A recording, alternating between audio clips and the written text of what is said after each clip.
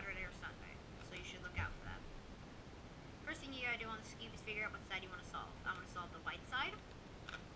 And then kind of play around with the cube for a bit until you get a matching pair like this. Like on my gearball tutorial. White, two, green. And then after that, what you'll do is you're gonna actually find a piece like this that you need to put on the bottom right. And all you gotta do, if the white is facing the left side over here, and it needs to go in the bottom right, you do R prime. But if it is a misuse case like this, where it's the white's facing toward you, you gotta do L prime, L, R prime, L prime. And if the white is going right bottom to right and is facing up, you gotta do an R, X, yeah. And then you get this case just on the left side. And if you know how to solve it like a Rubik's Cube, you can get that down. Then after that, all you need to do is solve the top side, these corners. You can get the corners 3 possible positions. One like this, which you can do bulldog to at any position. What a bulldog is R prime, L, R, L prime. And then you get this position. Sorry. Again, another position of that. Which is like this. Hold on. Like this. Here, to here. Doesn't matter about the center. And how to solve that is all you need to do is hold in this position. Do that bulldog, same thing. And after, you can have a bunch of possible positions. If you have a position like this, where these two and these two need to swap, these are centers wise, you can hold it over here, these two and these two. Do this, this, this, this, this, this, this, this, this, this, this, this. Or, in some kind of cases, if you don't have that kind of yellow pair, find a yellow piece,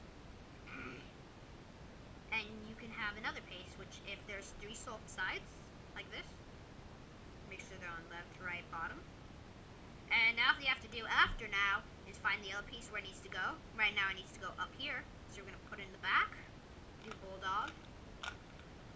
And then after we do bulldog, we're going to do double X like this, another bulldog, and then after it should be solved. But maybe you can get another case like this, which, hold on a sec, it would look like this. What would happen right now is if no side solved, just find the yellow piece where it needs to go, which is up, move it to the back, do that same algorithm, and then bulldog, and then you have to solve the outer layer. You can get 4 possible positions. This where 3 need to swap, and then look keep like same as the first one with 3 solved like this. And this needs, if these 2 colors are opposite to each other, you have it in the right position. Just do that same algorithm you did like twice. Bulldog, X2, bulldog, and it's solved. But if you get another position that actually looks like this, hold on, it looks like, hold on, I need to figure out, take me a sec. And what it looks like is,